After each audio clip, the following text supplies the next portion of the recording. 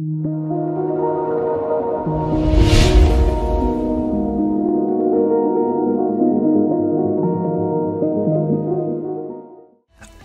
Son of God, again and again and again, an untrained mind can accomplish nothing, nothing, nothing. Hello, Son of God, and my brother, say my mind, and you don't die. Give as you receive, and your release is Satan.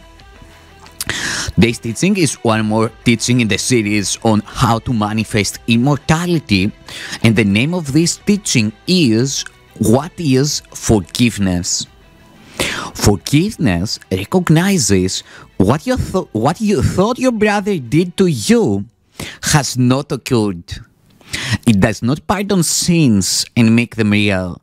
It says there was no sin, and in that view, are all your sins forgiven?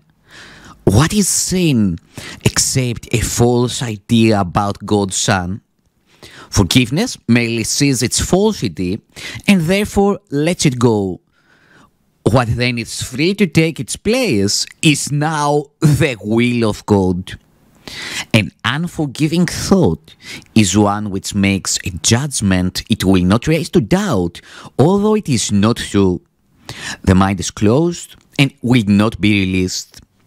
The thought protects projection, tightening its chains so that distortions are more veiled and more obscure, less easily accessible to doubt, and further kept from reason.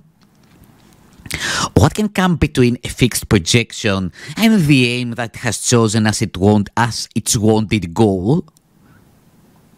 An unforgiving thought does many things. In frantic action, it pursues its goal, twisting and overturning what it sees as interfering with its chosen path. Distortion is its purpose, and the means by which it would accomplish it as well.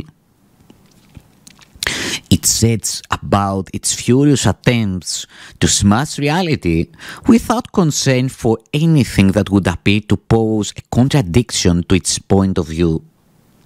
Forgiveness, on the other hand, is still and quietly does nothing.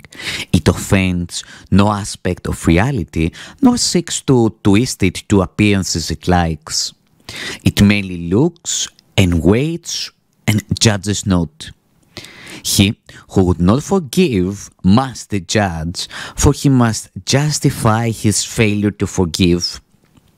But he who would forgive himself must learn to welcome truth exactly as it is.